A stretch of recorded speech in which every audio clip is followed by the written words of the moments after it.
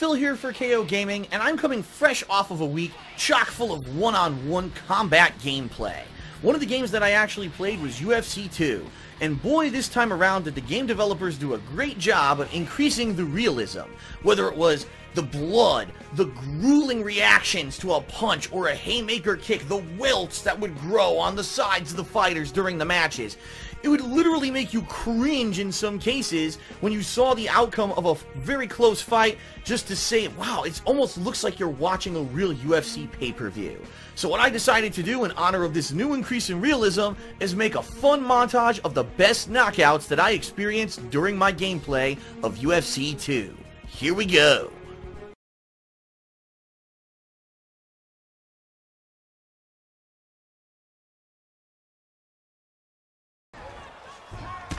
I'm done. I can't block.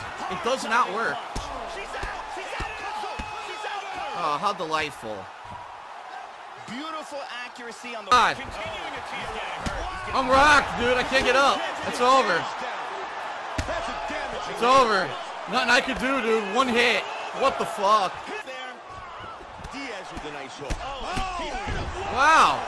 One random punch and the game's over. What a great fight. I'm done. I can't get out of the corner. It's over. Yep. There's nothing you can do. I have no stamina.